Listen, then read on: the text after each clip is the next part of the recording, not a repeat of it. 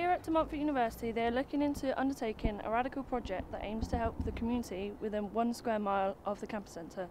But we ask the public, are universities any good at the local community, or are they here to serve themselves? I know for a fact the university helps the local community due to the fact that De Montfort University actually has its own local radio station, which is owned by Demon FM, which helps to serve the community with which follows Ofcom's laws and regulations and is actually broadcasted out to the community of Leicester.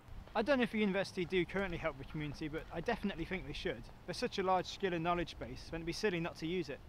Well, here at the Rally Park in Leicester, signs of students helping for the square mile are starting to show with the regeneration of this community garden, and there are more plans still to go.